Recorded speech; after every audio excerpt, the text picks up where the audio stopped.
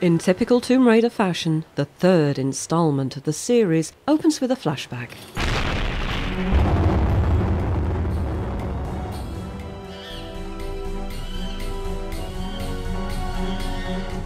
In pre-Pleistocene age Antarctica, at a time when this currently coldest of continents was a flourishing tropical paradise, a meteorite crashes into the middle of a jungle, annihilating everything in its path.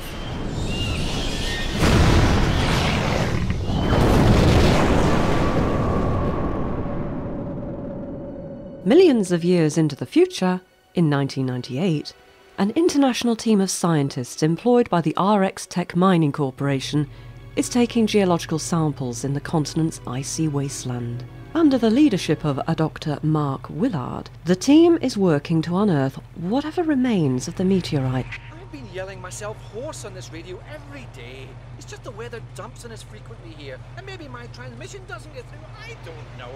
I can't understand one word of what you say, Willard. It's all going swell, sir. Get the bit up! Get it out!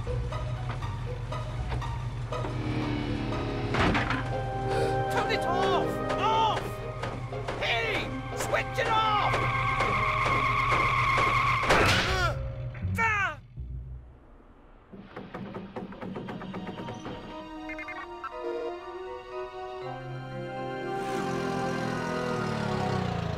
Think you better come and check out Site 2.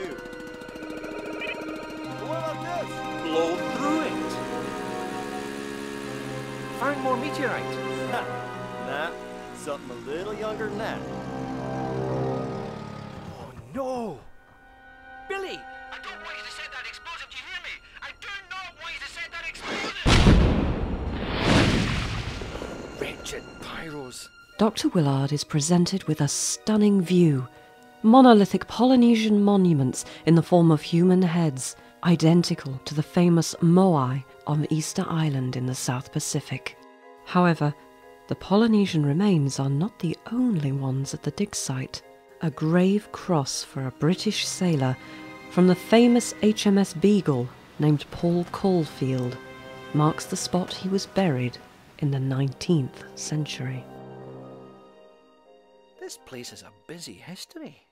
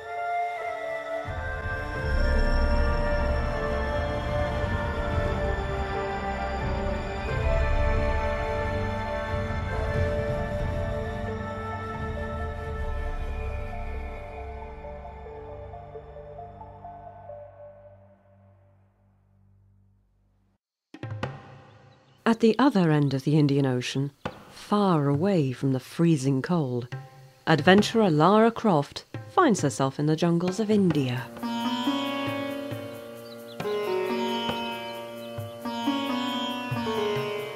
The game does not tell us exactly where this hidden tropical forest is situated. It is devoid of present-day humanity, but is littered with ancient temple ruins. However, there are several hints as to where Miss Croft could possibly be located.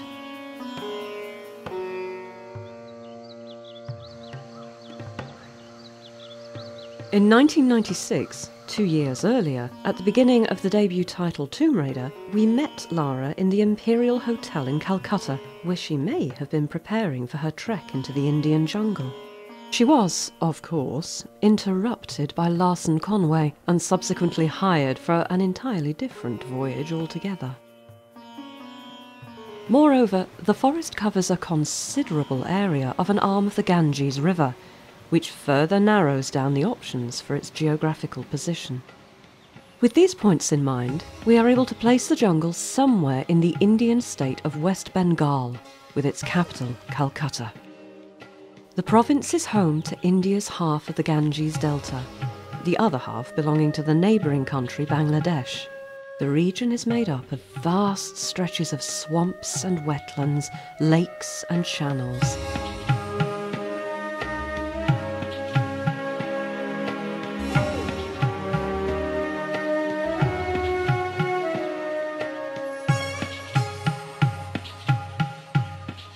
Lara is making her way through the muddy thicket in search of yet another mysterious ancient artifact. A beautifully carved rock called the Infada Stone, supposedly named after a fictional local Indian tribe rooted in this very jungle. We do not know how the adventurer found out about the stone, or its possible whereabouts.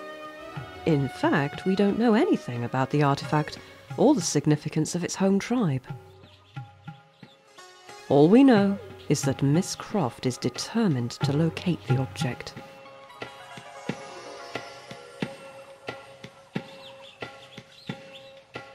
Within the rainforest, Lara navigates through a plethora of long-abandoned ruined structures, such as temples, hallways, and courtyards. The ruins, perhaps once belonging to an ancient city, stretch out through a large portion of the jungle. Some of them are submerged in swampland or water from the nearby river, while others are overgrown with dense vines and mangroves. There is no telling exactly which Indian civilization these architectural remnants belong to, as there are only a very few cultural artworks and stylistic elements to be found among the ruins. The most prominent icon that Lara comes across is that of two female dancing figures carved into the temple walls. These dancers are known as apsaras.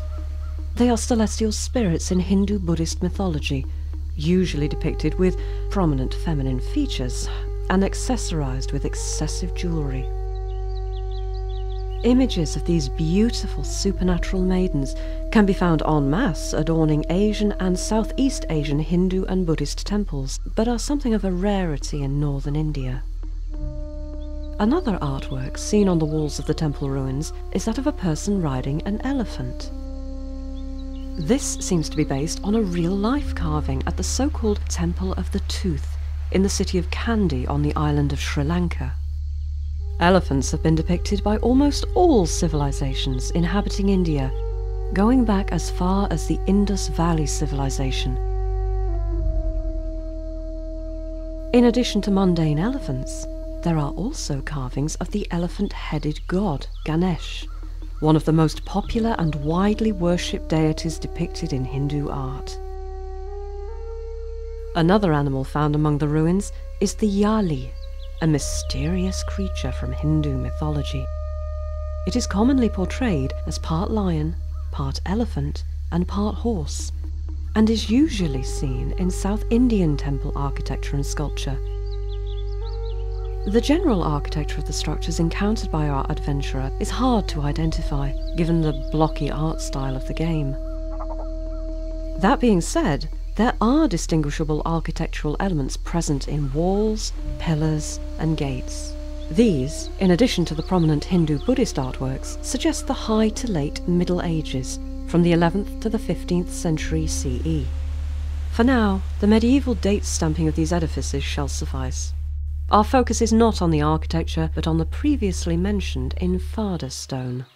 Just like Lara, we will learn more about this artifact shortly as her trek into the uncharted jungle continues.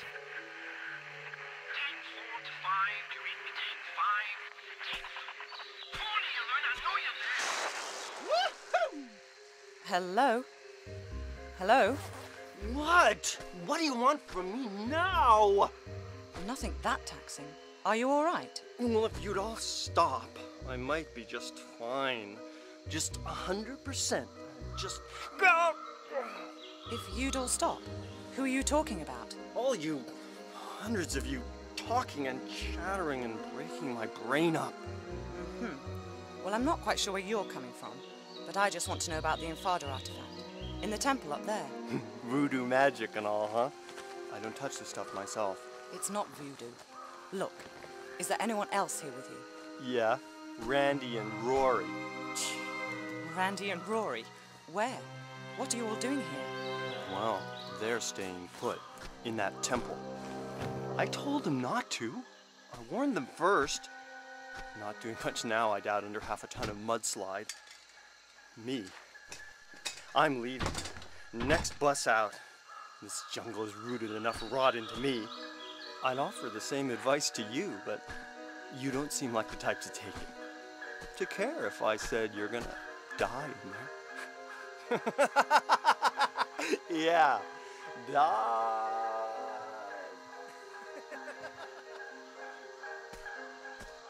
After a surprising encounter with a peculiar scientist named Tony, who has just abandoned his operation, Lara decides to head towards the nearby temple ruins where Tony and his team have made camp. The fauna in the rainforest ranges from Bengal tigers and macaques to venomous Indian cobras and piranhas. Our explorer meets all of them on her way to the aforementioned temple, and some are hungry enough to try and take a bite out of her.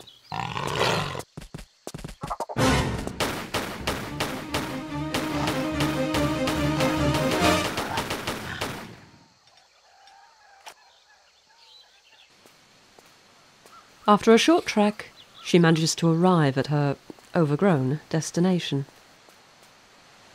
This large Hindu temple complex, which is surprisingly intact with only a few areas of structural damage, is located in the heart of the rainforest, in the centre of what remains of the once great city. The deeper Lara delves into the ruins, the more obvious it becomes that this location is entirely abandoned and uninhabited. There is no sign of the Infada tribe, or any other human life for that matter. The accessible halls and ritual chambers are empty, and no one has set foot in them in hundreds of years. Could the Infada artifact still be here?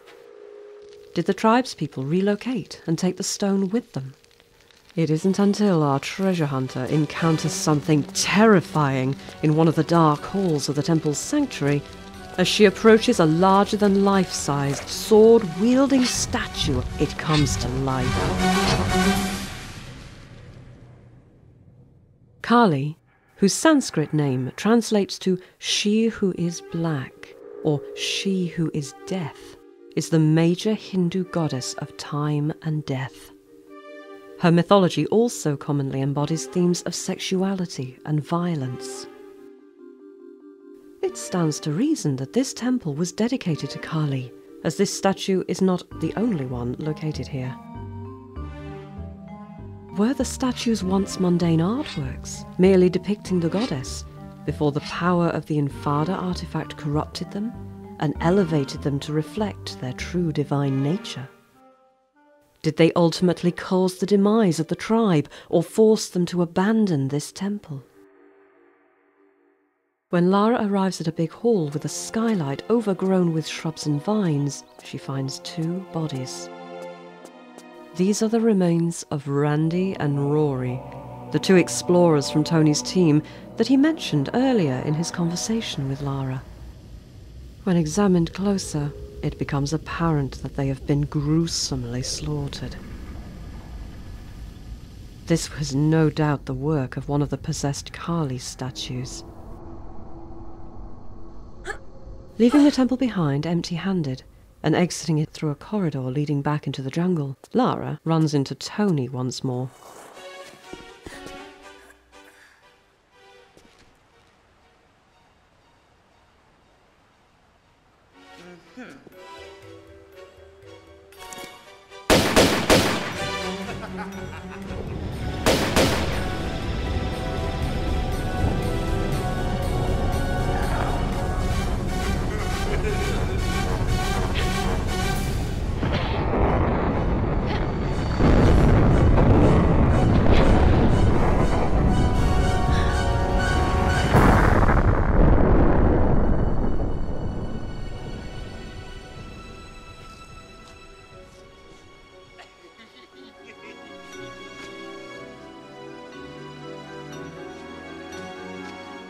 The corrupted scientist is floating downstream, and at last we know the truth. The Infada stone was not taken from the temple. The object stuck in Tony's chest is the artifact. He must have left the temple ruins just before Lara and taken the stone with him. Since the temple was entirely devoid of humans and there was no sign of the Infada tribe anywhere nearby, we can only conclude that the statues must have driven them out, guarding the powerful stone with their, well, lives. With no time to lose, our treasure hunter hops onto the researcher's abandoned quad bike to chase mad Tony down the Ganges.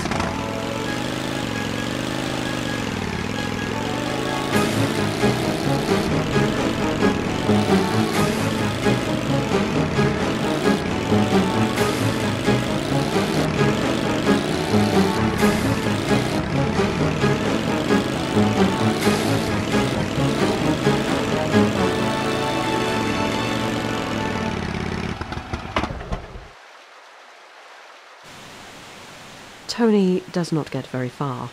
The slender river comes to an end in a steep waterfall. At the bottom, Lara finds Tony's broken raft and, behind it, a narrow entrance to a cave.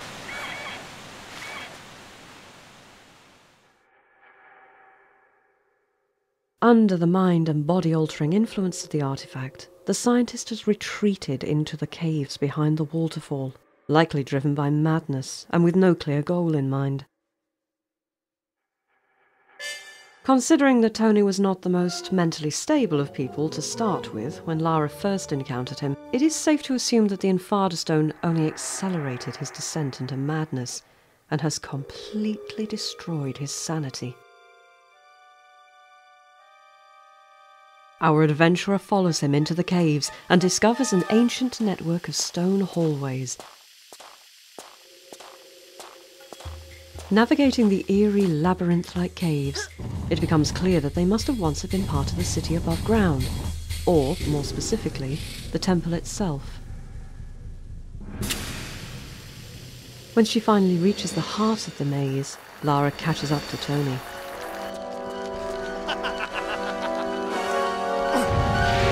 He has utterly lost his mind and attacks her on sight. He uses the strange powers of the artifact he has control of and shoots fireballs at our heroine.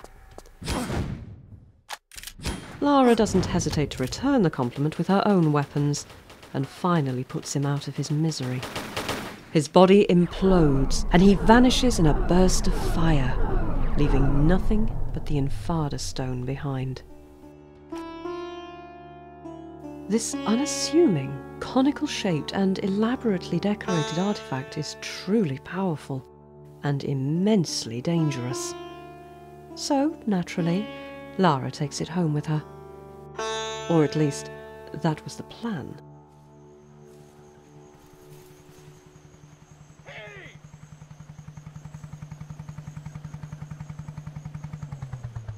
I don't want to be misrepresented by that retarded researcher you've just been with.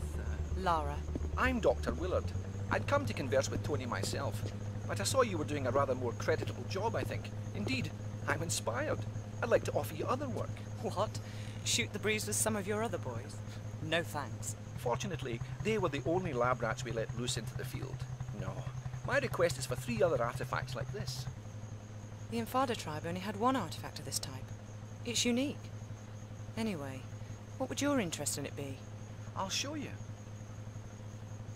It's not from India, rather an island near Antarctica. It is in fact meteorite rock that has been fashioned and used by Polynesians who were once settled there many, many years ago. See that? That's unique. An unknown material. So how did it end up here? Formed from the planets, sculpted by Polynesians, distributed by goons. Our excavations and investigations have led us to this. A sailor's diary from Charles Darwin's expedition on the HMS Beagle. August 14th, 1834. This voyage is getting too boring for me to go on with this journal. Me adventures at sea are an embarrassment. The only tales I'll have to tell are hours of bird watching, picking and pressing flowers, following them blasphemous ideas of the governor, Darwin. But this don't even concern me now. I just want food. something more than vegetable broth in me. Today we five have made a pact. The only sampling we're going to be doing is for meat. Pure, solid, blood-rich meat.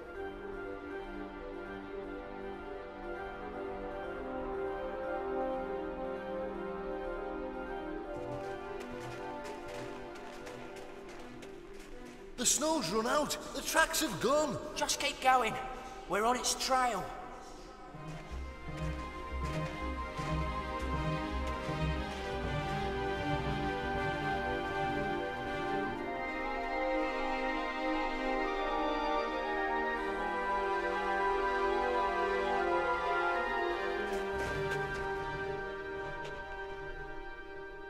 There's something here.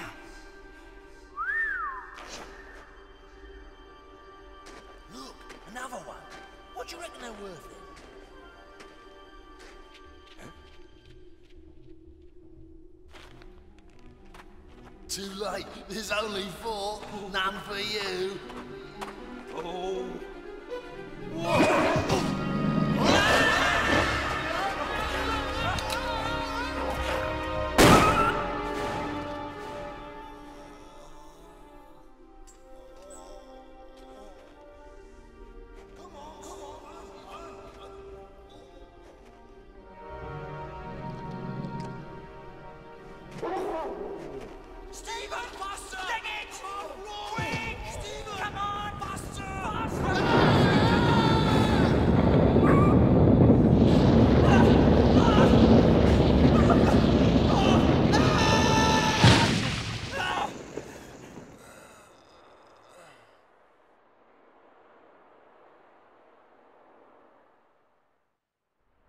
Nobody better say nothing about this to the governor, else we'll be back having to hunt down that creature for his samples. Paul fell down a crevasse, okay? Okay, Stephen. Amen. Stephen was to be the only survivor of the 4. When he arrived back in London, he superstitiously sold off his artifact, having seen his pals murdered or killed with theirs. One here in India, one in the South Pacific, and one in Nevada. The places where I'd like you to go. Sounds good to me.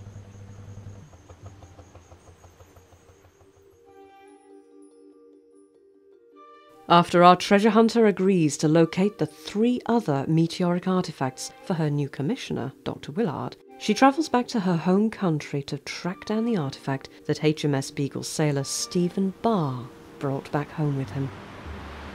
On a rainy night, on the gloomy rooftops of London, Lara is trying to get her bearings. She has discovered that Stephen Barr's meteoric artifact ended up in the capital when he returned from the Beagle's voyage around the world. It somehow found its way into the British Museum not long after his death, but this is not where Lara is headed.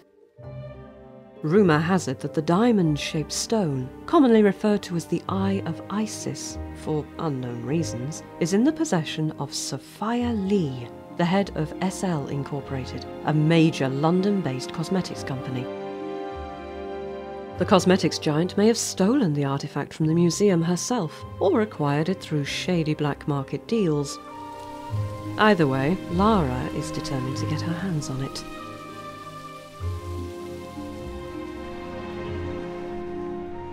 Now somewhere opposite the famous St. Paul's Cathedral on Ludgate Hill, our treasure hunter explores the surrounding areas, planning her next move. Her goal? To break into Lee's headquarters and steal the stone from right under her nose. Lara is not the only one out on the rooftops on this murky night.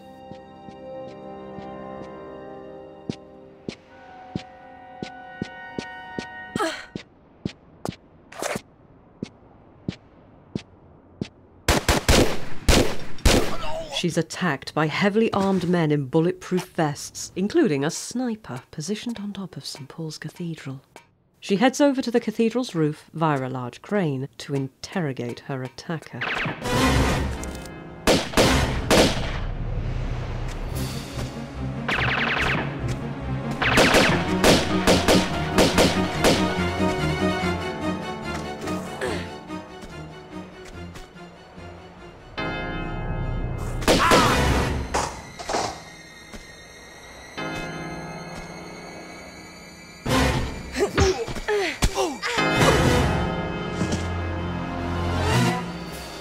working for? What? You heard me. I didn't, honest. What did you say? I said, who employs you? Ah! Miss Sophia Lee!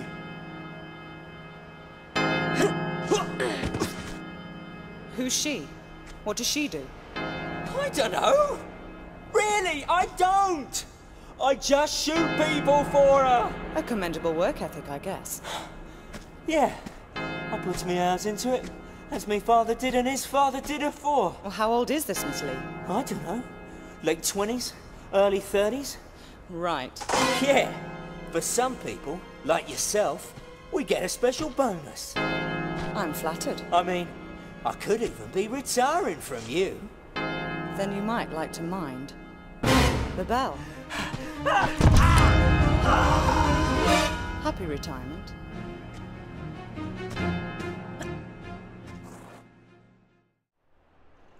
Now that the mysterious and very possessive Sophia Lee is expecting her, Lara continues her mission.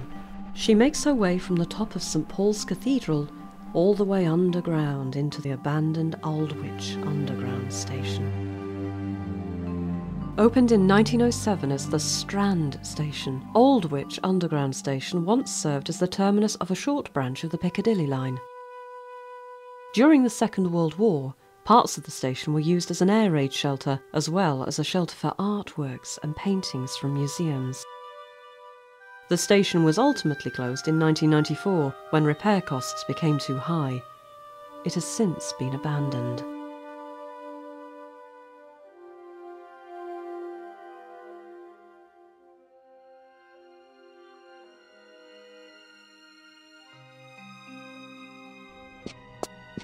When Lara descends into the station, she is ambushed by masked gang members. Hey.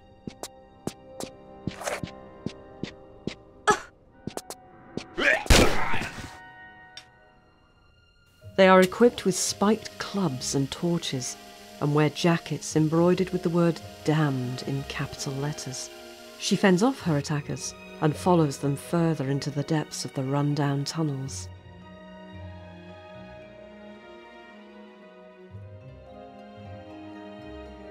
Hidden away behind a multitude of corridors and pathways, our adventurer also discovers an exciting curiosity. A secret Masonic temple, beautifully furnished and definitely not abandoned. Members of the fraternal Freemason organisation must still use this underground hall, a common location within Freemasonry and the meeting point of the Masonic Lodge, for their gatherings. Moving on, and leaving this accidental discovery to its rightful owners, Lara ventures forth and locates the hideout of the gang that has been pursuing her through the tunnels.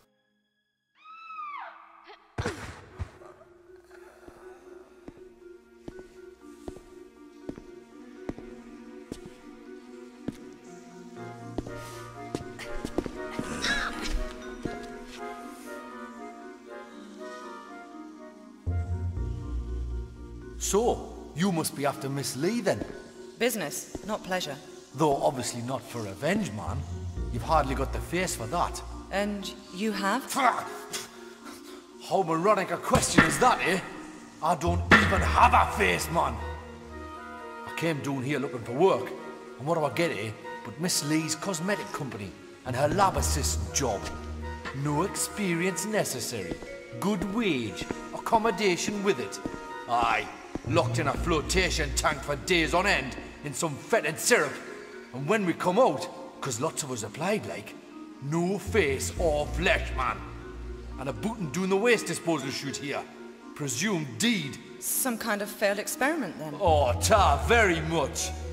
But aye, and for added insult, when I tried to take my own life, I found it just didn't work.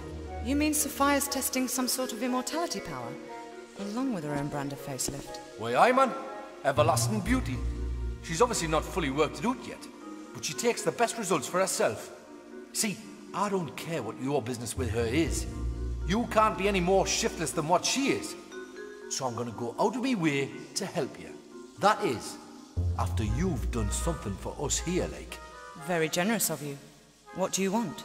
A bottle of that mummy preservation stuff from the Natural History Museum. Embalming fluid?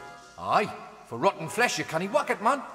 The museum's pretty interesting, I'm told. You'll like it. So why don't you go yourself? One of them Egyptian lassies there is a bit pissed off, like, that she didn't get immortality the way she wanted it. And seeing as we've done better than her in that department, I didn't care to imagine what curse we could get given any worse than what we've got already, like. You'll be fine though, pet. You die easily. Thanks. Having discovered yet another piece of the truth behind the ruthless Sophia Lee, and perhaps now feeling a twinge of pity for the social rejects that had previously tried to kill her, Lara agrees to assist the damned in exchange for their help. Bob, the leader of the damned, requests Lara fetch some embalming fluid from the National History Museum to aid their disfiguring ailment. However, it is unlikely that this is the right museum. The National History Museum is about an hour to the west of where Lara is currently located, and is in no way reachable from the underground station.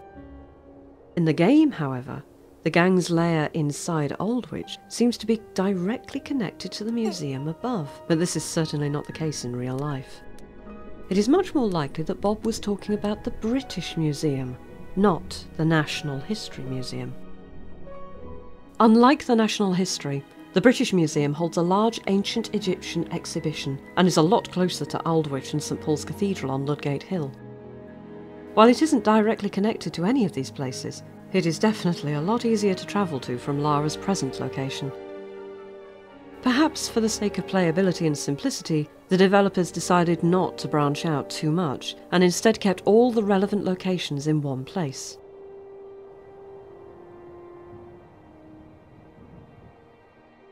Either way, Lara breaks into the British Museum through some sort of sewer into a basement or storage area. From there, she makes her way past the night watch guard into a grand hall with our gargantuan Sphinx.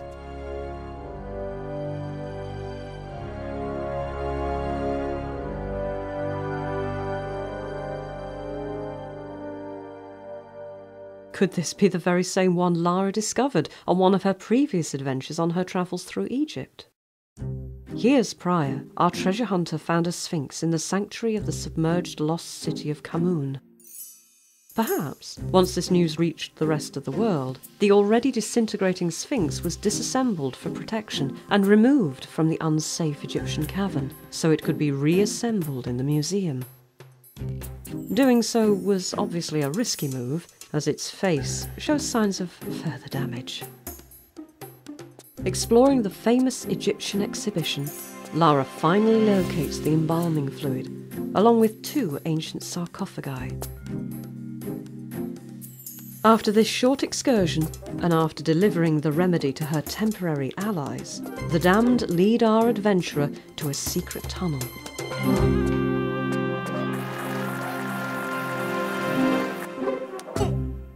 The shaft takes her all the way to the top of the SL Incorporated skyscraper, straight into Miss Lee's office.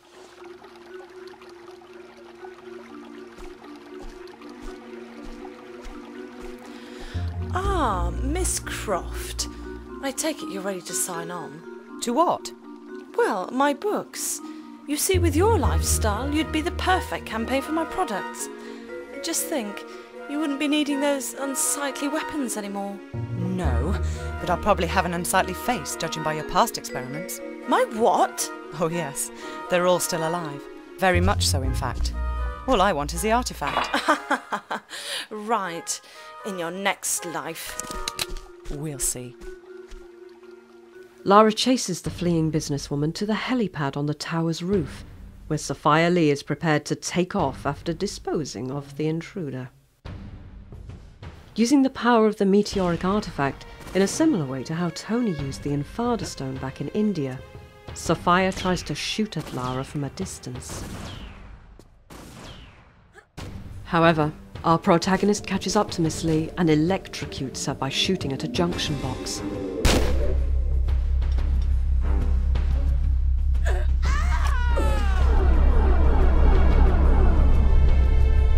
And just like that, another meteoric artifact changes hands.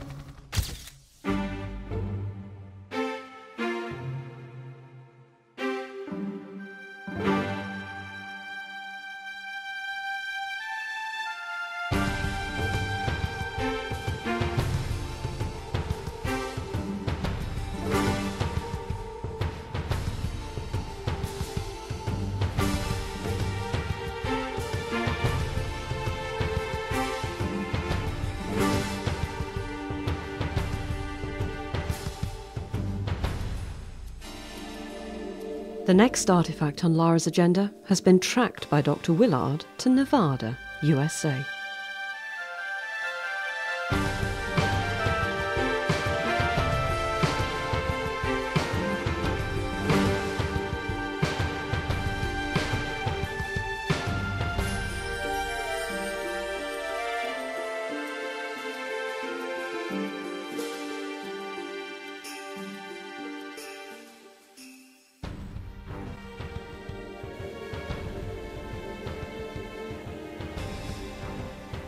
Although Willard mentioned that most of the meteoric rocks remained where the sailors had taken them before they were murdered or died, this one is probably an exception.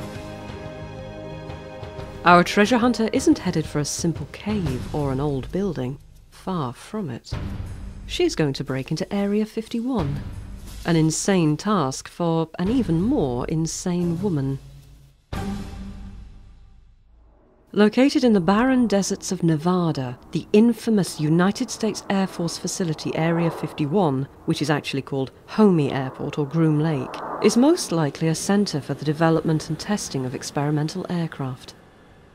The development of an airbase in the area around the Groom Lake salt flats started in the early 1940s, advanced in the 1950s, and reached its peak during the Cold War. Countless myths, urban legends, governmental conspiracies, and obscure stories surround the airbase, and almost exclusively revolve around extraterrestrials. They certainly appear to still be covering up what exactly goes on at Area 51. If you and I walked in on everything that was being done, I'm sure we would be flabbergasted. Just the type of stories, in fact, that the concealment of a lost and highly powerful piece of meteoric rock would fit into. Dr. Willard and Lara are set on proving that it is more than just a story. While you can drive up several roads towards the facility, there comes a point at which big stop signs tell you to do just that. Each of the roads leading to the Air Force installation are guarded by a private security company hired by the government. Among other things, photography of the area is strictly prohibited. The use of deadly force from security, however, is authorized. Everything beyond the very clear warning signs is a restricted area. With this in mind, Lara opts for a less direct approach, the same strategy she used when acquiring Sophia Lee's artifact. A short distance from Area 51, and partially hidden in a canyon, our treasure hunter scouts out another, smaller military base. This small facility is related to its big sister base out in the desert. Lara's plan is to cross the canyon and infiltrate the base. From there, she can sneak a ride on a military supply convoy that runs between the two stations. On her way through the mountainous region, she comes upon venomous rattlesnakes and a couple of large New World vultures.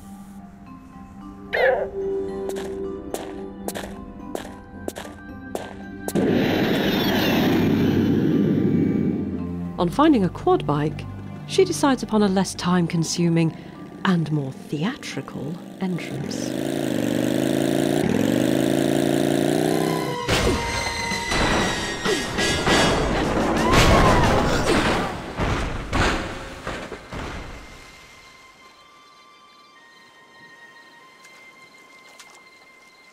You crazy geek freak. What kind of stunt is that to pull? Let's take her in. She don't look much like one of them. Maybe she's an eco-terrorist or something. And they wear hot pants, huh?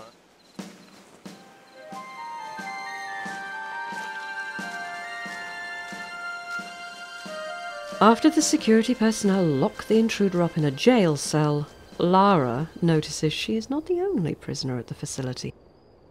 The military police have brought her to a high-security compound within the military base. Lara tricks one of the guards into entering her holding cell, where she then ambushes and rushes past him.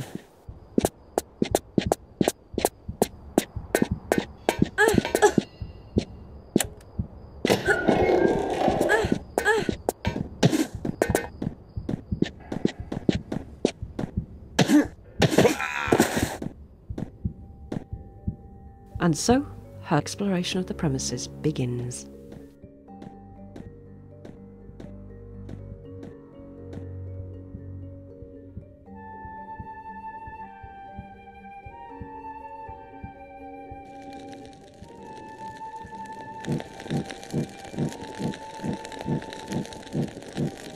Making her way past security guards and workers, while trying to stay hidden, our adventurer eventually arrives in a courtyard.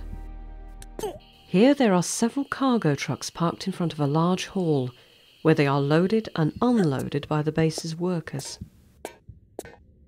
The hall holds countless boxes and storage crates, probably filled to the brim with military equipment and other supplies for Area 51. Lara sneaks into the cargo area of a truck that is conveniently about to leave and takes a well-deserved break on her way to the top-secret Air Force base.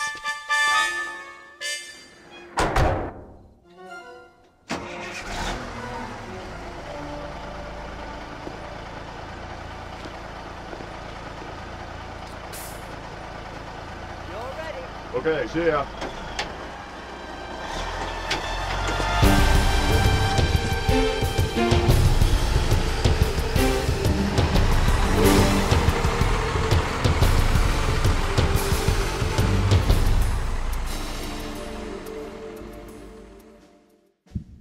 The plan worked, and our treasure hunter is delivered directly into the cargo area of Area 51. Without being detected, she manages to leave the truck and explore her surroundings.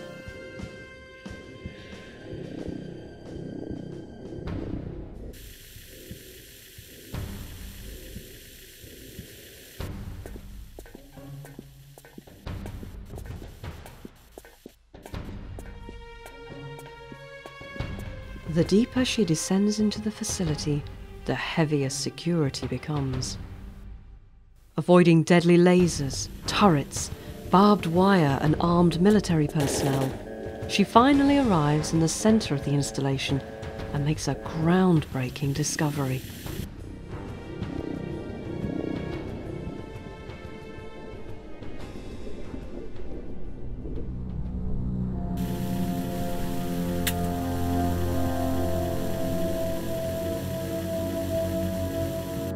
The stories were no myths.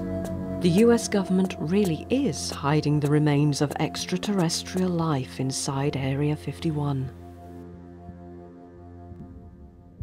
The dissected body of a humanoid alien creature lies on an operating table.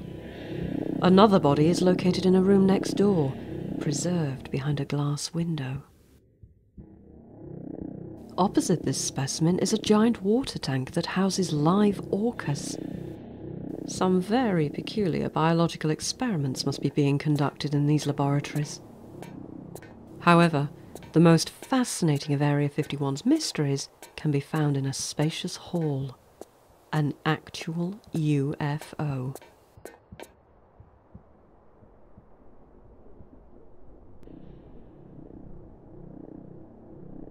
This strange aircraft appears to be levitating off the ground in the middle of the room. The government has clearly been running experiments on it and its pilots ever since they discovered it. But what about the meteoric artifact? Where could they be storing it? Naturally, Lara decides to take a closer look at the flying saucer, and she enters it through a hatch at the bottom. There are strange glowing markings covering the interior of the alien craft. Another 4 extraterrestrial bodies are located in each corner, appearing to float behind glass engraved with cyan-coloured symbols and lines. At the centre of the craft is a strange control room or cockpit, surrounded by 4 chairs with control panels. And there it is. The meteoric artifact Lara came for, sitting between the chairs and resembling a sharp-edged crystal. How could it possibly have ended up in here? After the government's acquisition of the artifact, the circumstances of which remain a mystery, they must have traced its origins back and discovered that its powers stemmed from an extraterrestrial object. Whether they already possessed the UFO at this point or not does not matter. What matters is that, at some point in time, the researchers must have made the connection between the artifact's properties and the engineering mechanisms powering the alien craft. It seems that this piece of meteoric rock reacts chemically to certain parts of the UFO, and maybe even powers its engine. The scientists have clearly been very busy with extensive research on the chemical elements in this rock. Both the rock and the substance that runs through it have been dubbed Element 115 by the staff at Area 51. It is unclear how much they've already been able to figure out about its physical-chemical properties, but there is no doubt that it can conjure up tremendous power, as both Mad Tony and Sophia Lee were able to prove when they wielded their own meteoric artifacts against Lara.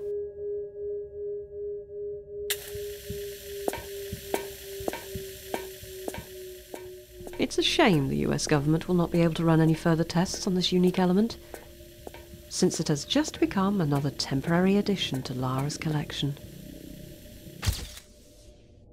The treasure hunter manages, somehow, to escape the secret Air Force base unharmed and without further legal repercussions. Perhaps being extremely rich helps. Or maybe Lara decided to fly the UFO out of the base herself.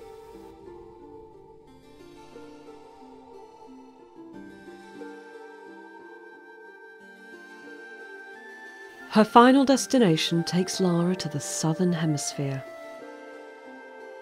Our treasure hunter travels to a gorgeous, uncharted tropical island somewhere in the South Pacific Ocean, quite a contrast to the dry Nevada desert. Dr. Willard must have found the coordinates to this unknown place in a journal or notes belonging to one of the HMS Beagle's sailors.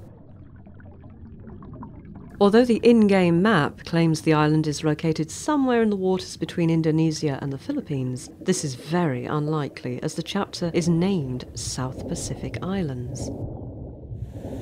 Huge cliffs, small beaches, coves and caves separate a vast stretch of rainforest and swamps from the ocean.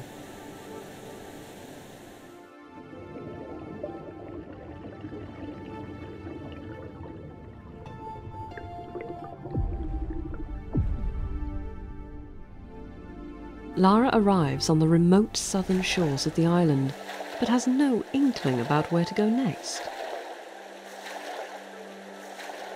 There are signs of human habitation in the form of a large wooden hut, but there is no telling how old it is. Behind it, dense forest rises up into the mountains.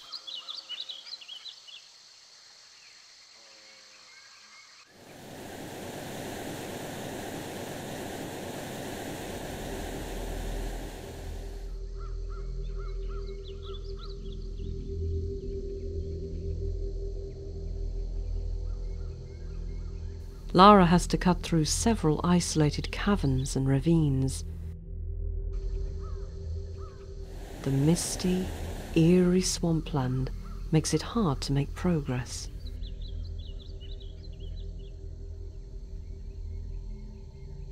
Then, finally, Lara finds proof that she is not alone. Near a large stone temple in the middle of the jungle, she is ambushed by a couple of native inhabitants armed with poisonous blow darts.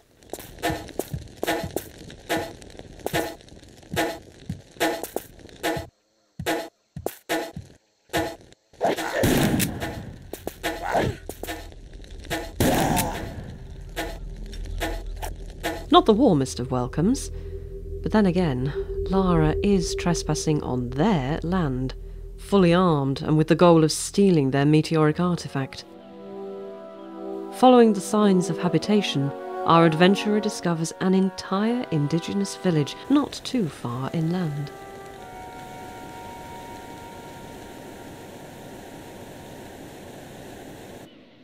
The villagers remain hostile towards her, and she has no choice but to fight for her life.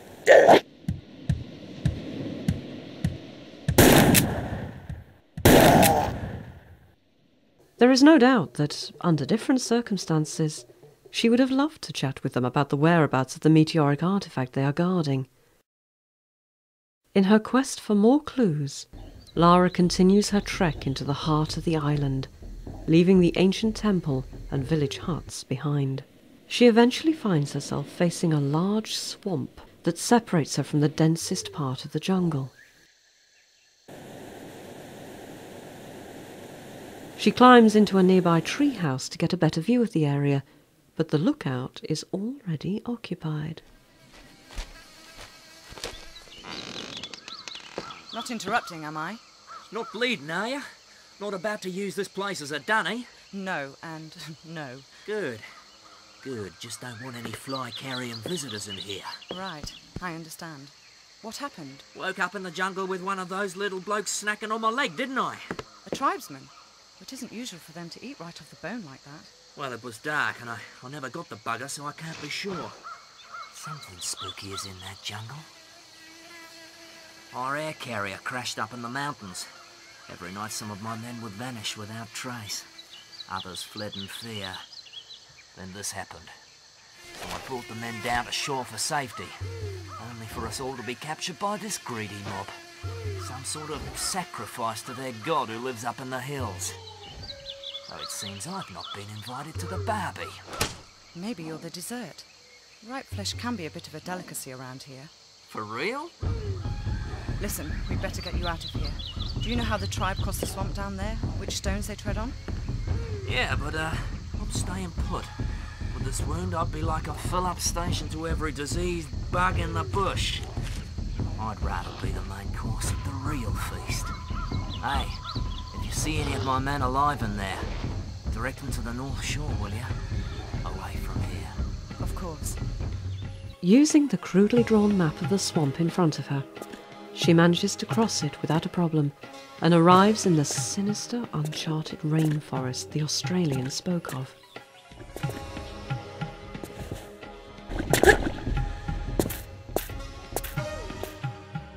How did these Australian troops come to crash on the island at the same time Lara was there?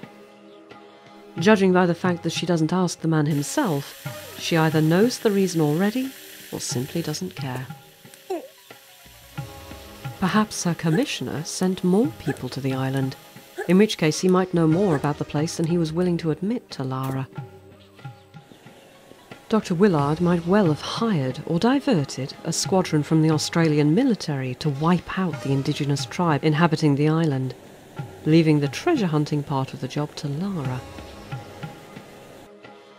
The scientist might have a darker, more ruthless side that he has kept hidden. There is one thing, however, that even Willard could not have anticipated, an obstacle that the Australian soldiers were overwhelmed by, but that poses no great threat to Lara.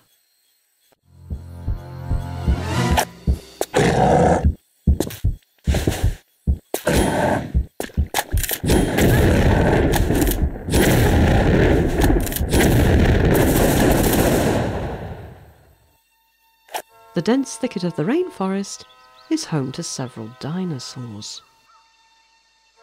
There could, in theory, be a remote chance that these creatures naturally survived in this forgotten tropical paradise as it drifted off into the ocean over millions of years' worth of tectonic shifts.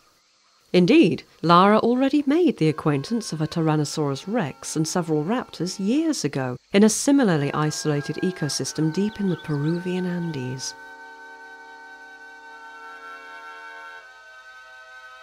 Those dinosaurs were likely the result of genetic evolutionary experiments conducted by the ancient fictional civilization of Atlantis. Were some of their scientific masterminds involved in the South Pacific too? Did they visit the island at some point in time? Or is some other force at work here?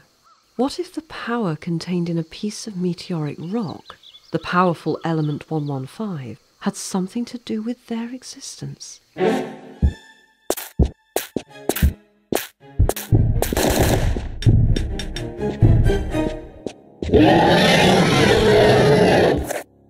Lara will find out more about the element's enigmatic properties very soon. She makes her way past the crash site of the Australian air carrier. Several of the soldiers have survived and help Lara fend off the dinosaurs.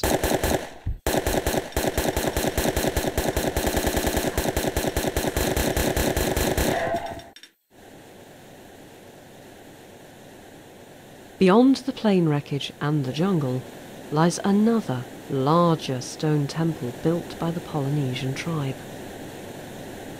Lara decides to pay it a visit. Inside, she approaches a huge mural showing scenes from the tribe's history.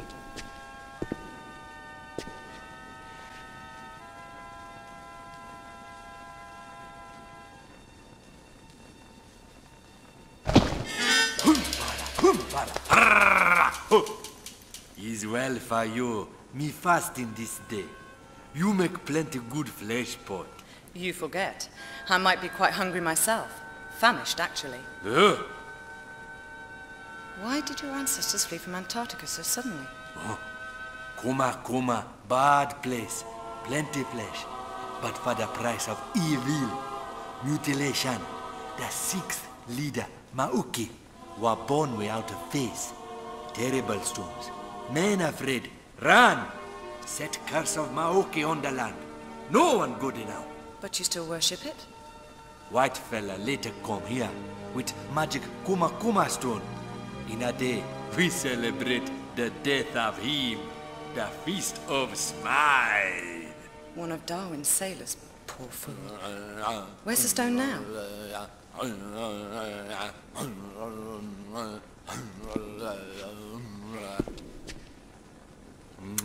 He lucky fella that kill you. A plenty merry like you. I'll be sure to point that out to him.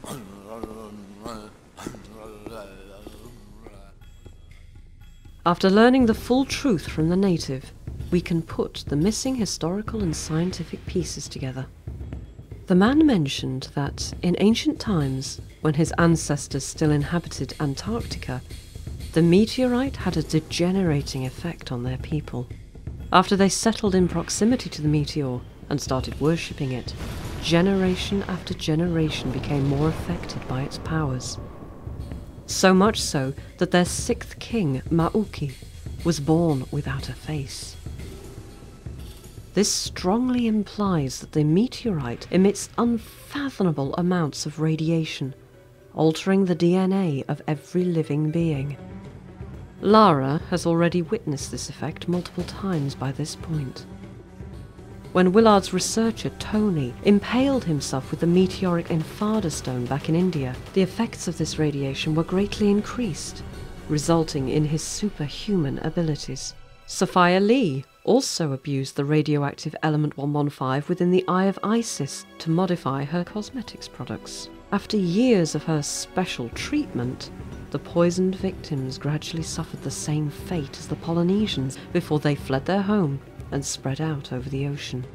Radiation powerful enough to alter and enhance biological evolution? This sounds very familiar, doesn't it? Just as the Atlanteans used their technology to meddle with evolution, element 115 seems capable of doing the same thing. Perhaps the ancient super-civilization once harvested the radioactive element, using it to power their mechanisms and machinery until all their knowledge was forgotten.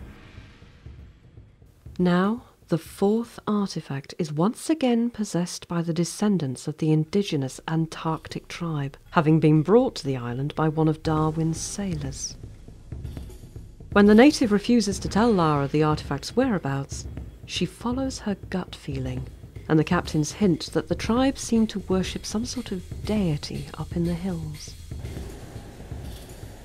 She steps outside via the back entrance of the temple, and comes face to face with dangerous rapids running through the steep chasms of the mountain range, known by the locals as Madubu Gorge. Luckily, Lara is evidently not the first visitor to these hills, as she finds a modern kayak parked in the river near the temple. She boards the convenient watercraft and lets the white water of the river carry her deeper into the mountains, towards the supposed god's sanctuary.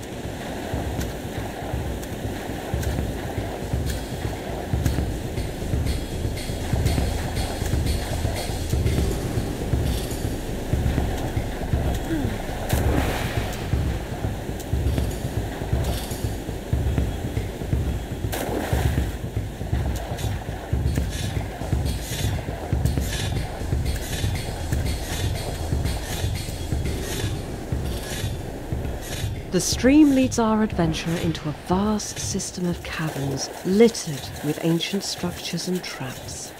She traverses the treacherous area in the hopes that she can locate an entrance to the innermost temple.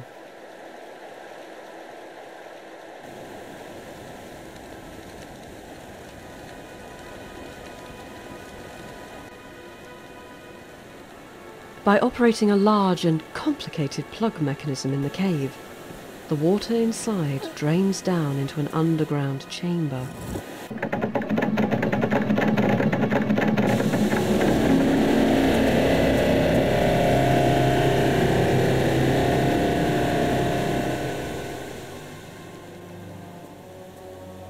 This area hides an entrance into the temple. Situated inside are several richly decorated but dimly lit hallways. The architecture of the structure is covered with gruesome-looking human skulls, making it evident that intruders are not welcome. Nothing much is known about the origins of the Austronesians who inhabit the island, other than they are descendants of the people that once settled in Antarctica. It is not known if this isolated tribe was ever in economic or political contact with any other island cultures in Polynesia. However, some scattered artworks on the island, especially near and inside the temples, suggest at least some cultural exchange which influenced their art styles and religious beliefs. Various accumulated art styles and sculptural elements can be found. A hint to their cultural background can be found in the name of the temple Lara is currently exploring. It is known as the Temple of Puna, likely referring to the king that resides in it, and who is being worshipped as a god by his people. Puna is a figure from the Polynesian mythology of the Tuamotu Islands in French Polynesia. The archipelago was settled by Polynesians in the 8th century CE. If anything, the name, or at least the concept of Puna, must have made its way from Tuamotu to the tribe residing on this unknown island.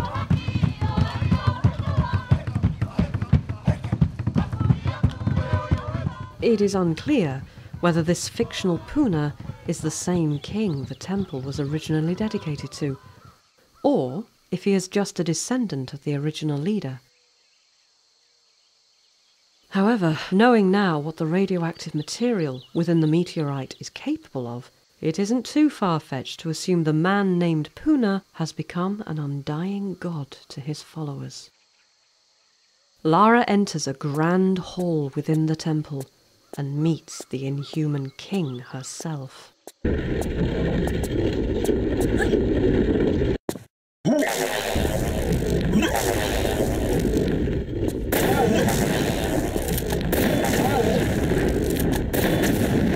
After a tedious battle, Lara defeats Puna, resulting in his dissolution. He leaves behind the artifact that the locals have dubbed the Aura Dagger. It is shaped like a sharp-edged lizard. Quite an ironic coincidence considering the local fauna. With the fourth and final meteorite artifact in her possession, Lara is ready to deliver them to her commissioner. However, she has surely developed some doubts by this point. Is it really a smart move to return the artifacts to Willard, knowing that the ruthless scientist undoubtedly knows about its otherworldly levels of radioactivity? Well, a deal's a deal. While his client was busy fetching the meteoric pieces from all over the world, Mark Willard retreated to his company's mining base on the Antarctic continent. There, RX Tech had been busy unearthing the remains of the Polynesian civilization that settled in and around the meteorite crater. Lara is offered a ride in one of Dr. Willard's helicopters that takes her further inland, deeper into the frozen continent.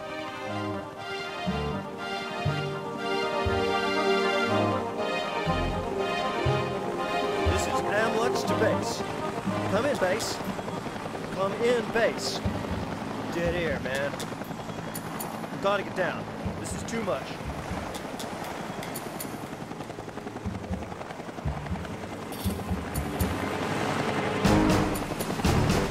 Hold on, back.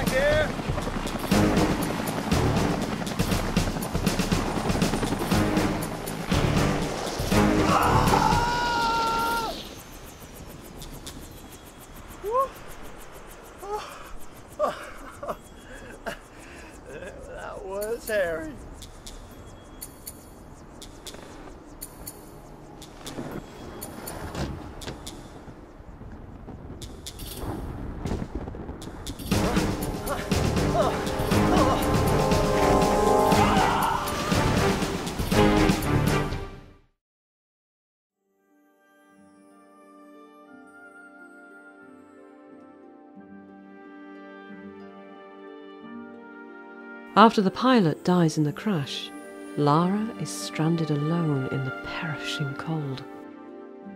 However, under the circumstances, she is lucky. The helicopter has crashed not far from Dr. Willard's RX Tech mining facility. She quickly locates the RX Explorer, the company's icebreaker vessel, which is stuck in a dense field of ice floes.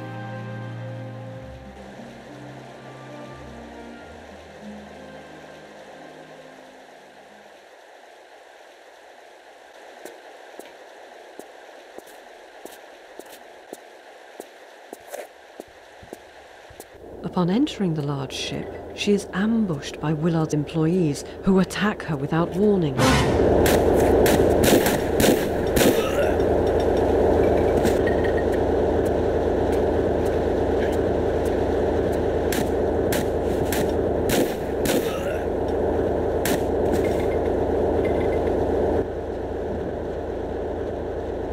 Lara escapes using one of the ship's inflatable rescue boats and travels further into the frozen wasteland, into the heart of the mining installation.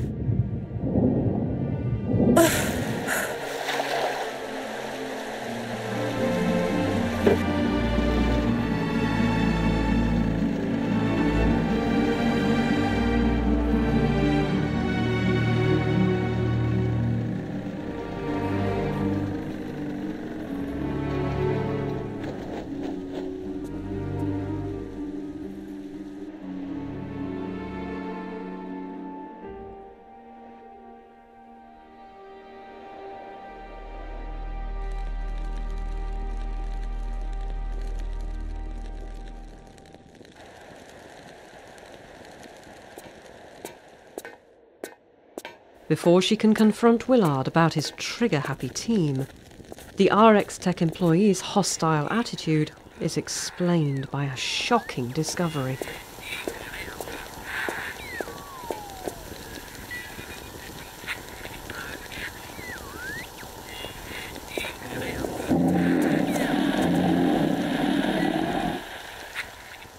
What on earth has happened to this research base?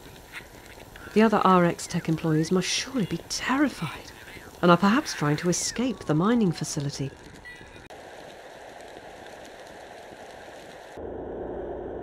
Lara finally tracks Willard down to a small lodge.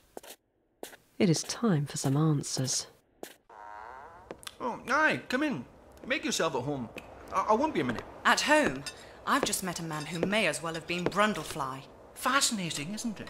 He was your own employee. He was a molecular biologist. He'd have been intrigued with himself. Thanks to this material, his Hox genes were multiplied. Do that, and the complexities of our bodies increase beyond our comprehension. But this is just the fringe of its possibilities we're seeing here. My pal's exposure came from the material impregnated into the meteorite crater. The real capacities lie in its core, which these artifacts you're so attached to will let me access. But you've no control over this. This is not just about avidly spawning mutants. It's an entirely natural acceleration of evolution, a real live laboratory of spurred-on life. Not everyone here wants to be guinea pigs, multi-appendaged or not. Well, that's unfortunate. It's been hit and miss here for too long. Now the timing's spot on. I can't leave it. The Polynesians fled in their ignorance. Darwin's half-wit sailors the same, ironically making Darwin himself miss this angle on evolution. But now, I'm here. I have the access, the knowledge, the artifacts. Yes, but you bumped into me in India and sent me to find them for you, bringing me here. Listen to this gibberish. Your perception of good timing is bad. I don't know about that.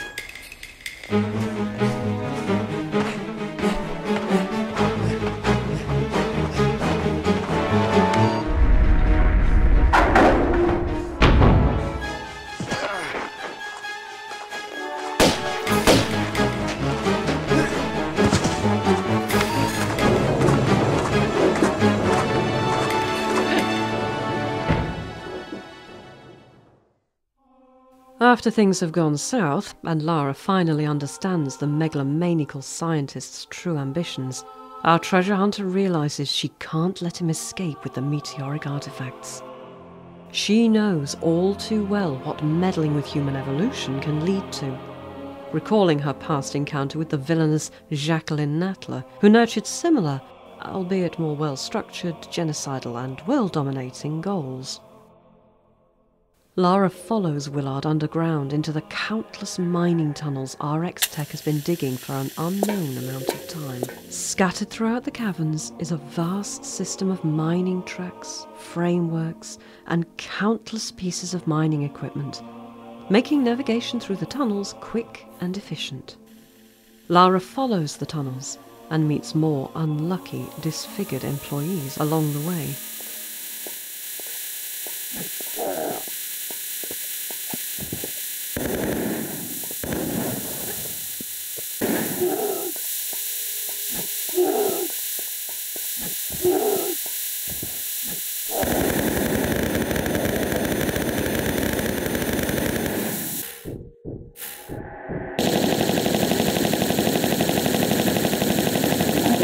She also meets a team of workers equipped with flamethrowers, tasked with clearing the mutated creatures out of the tunnels.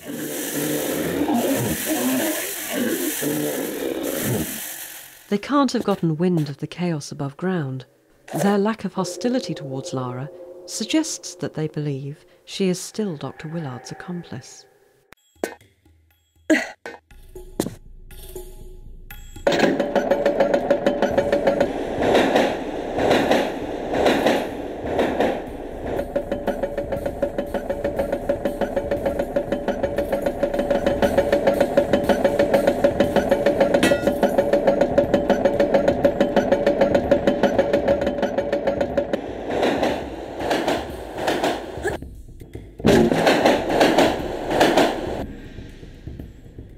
Deep in the mining installation, Lara finally arrives at the frozen heart of the ancient Polynesian civilization. Scattered throughout a large cave are more of the Moa-inspired statues, the huge monolithic statues in the form of human heads that can also be found above ground. The real-life Moai were erected by the Rapa Nui people sometime between the 13th and 15th centuries on Easter Island in eastern Polynesia. They are meant to represent the faces of their deified ancestors. This tradition could very well stem from the fictional ancient Polynesian civilization that Lara has encountered here in Antarctica. It is possible that these people carried their religious beliefs and traditions with them after they fled their temporary home in Antarctica and sailed across the Pacific Ocean. Some of these cultural practices might have been adopted by other Austronesian peoples throughout the ages and across the Pacific Islands. Next to the statues is an enormous stone wall surrounded by ice. This was once one of the outer walls of the lost city of Tinos, the Polynesians' home on this cold continent. RX Tech has managed to dig a way through the thick frozen walls and into the city. The part of the city made accessible through the company's mining work seems to include some kind of temple structure. There are many tall, intimidating statues, as well as other artworks and depictions, to be found in these stone halls. Signs of former habitation are scarce, which supports the South Pacific Islanders' tale of the sudden departure of the city's inhabitants. In addition to the unique monumental architecture, Lara comes across several ritual masks. When Lara explores a large area, however, she realizes she is not entirely alone.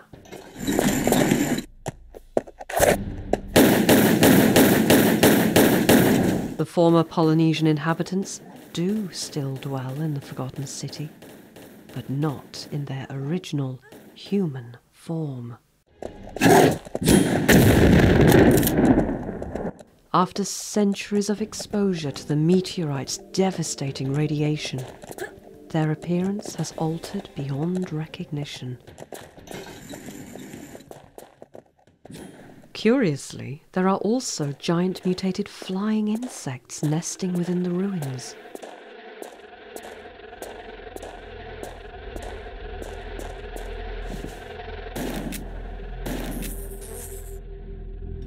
These interesting insects must have evolved from the Belgica antarctica, the Antarctic midge, the only known insect on the entire continent of Antarctica. Our adventurer defends herself against the creatures and navigates the ancient city in search of Dr. Willard.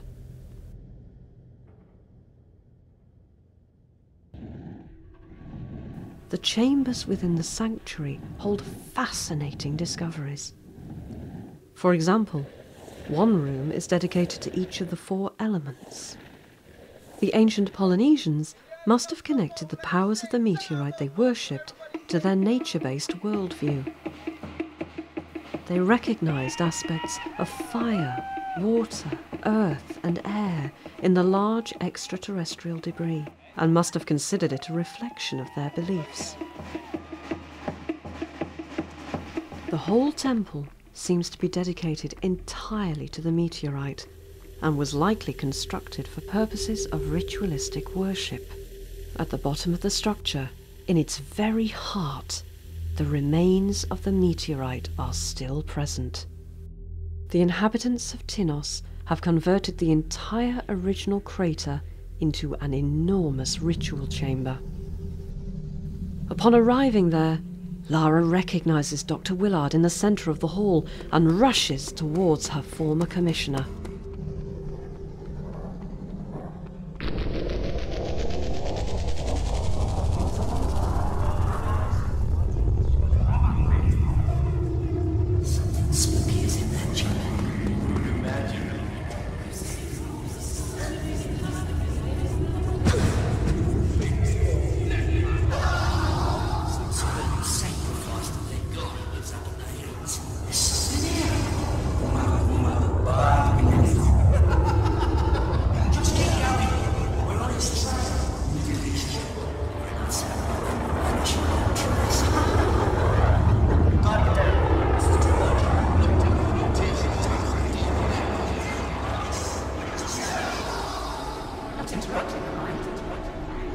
The crazed scientist must have lost his senses as he throws himself into a pool of liquefied meteorite substance, presumably element 115 in its raw form.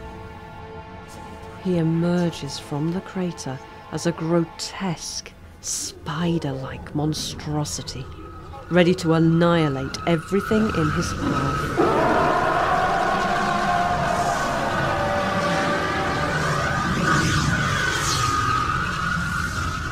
Together with the 4 meteorite artifacts Lara has collected and delivered, he is exposed to the maximum dose of radiation.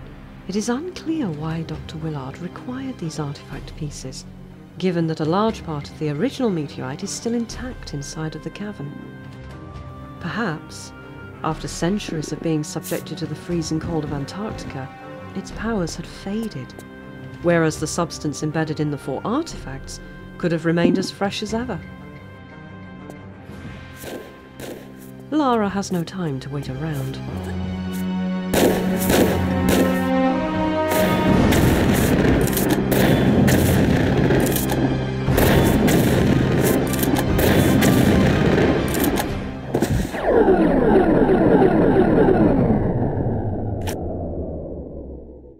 With the 4 artifacts in her backpack, our adventurer escapes the collapsing cavern and emerges in the mining base above ground.